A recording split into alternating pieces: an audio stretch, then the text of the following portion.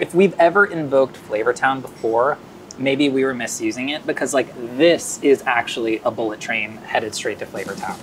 Full stop.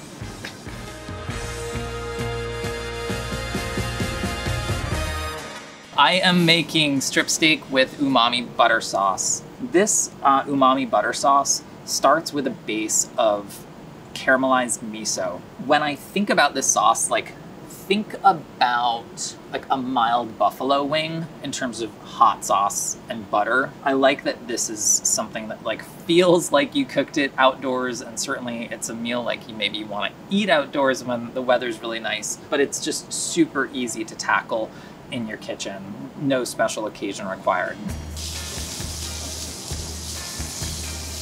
I like to use strip steak just because it tends to be like fairly compact. Generally speaking, my default these days is to just go like salt and salt only.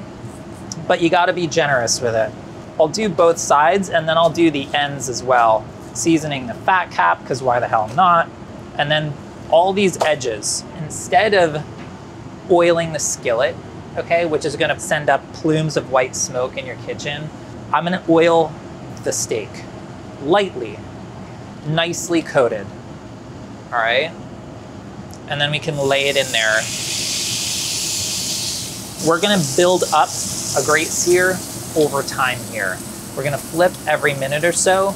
Every steak cooks differently, okay? Hold on, we're gonna flip. Every steak cooks differently depending on how much fat and how much lean it has.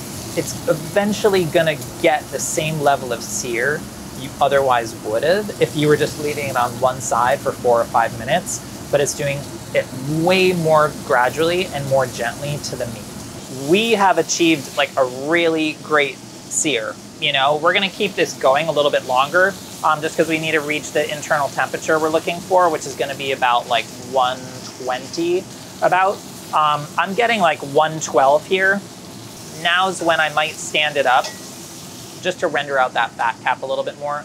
So I've always found, you know, like initially the temperature seems to climb very slowly and then it climbs very quickly towards the end. I think we're there. Steak is resting, okay? 10 minutes minimum.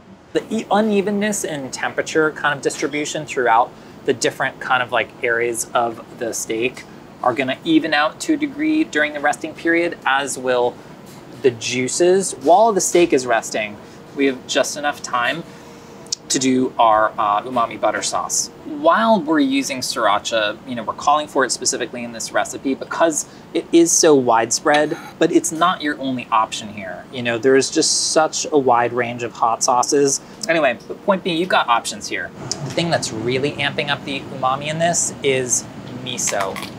Miso, very high in glutamates. You know, it's a fermented product that has like just so many different uses. We're just kind of getting some bubbling here. That's still pretty like tan, okay? Caramelizing the miso intensifies the flavor. It's gonna bring out the savory side of miso, because miso has some sweetness to it. Around the time that it starts to stick to the bottom of the saucepan is about the time that it's ready.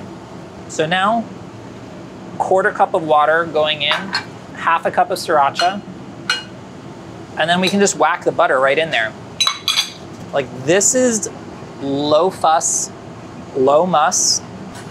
This is already looking pretty nice, glossy, creamy, emulsified. We need some salt here, just to bring out those flavors a little bit further. If you feel like you've got pieces of miso in there, or it's not quite as creamy as you want it to be for any reason, I've got you. Go Gadget immersion blender. So a quick immersion blend has that wonderful ability to just like create an even tighter emulsion. It also kind of brightens the color a little bit. You see the difference? It is bright, it is glossy, it is tangy, it is rich, and it's done.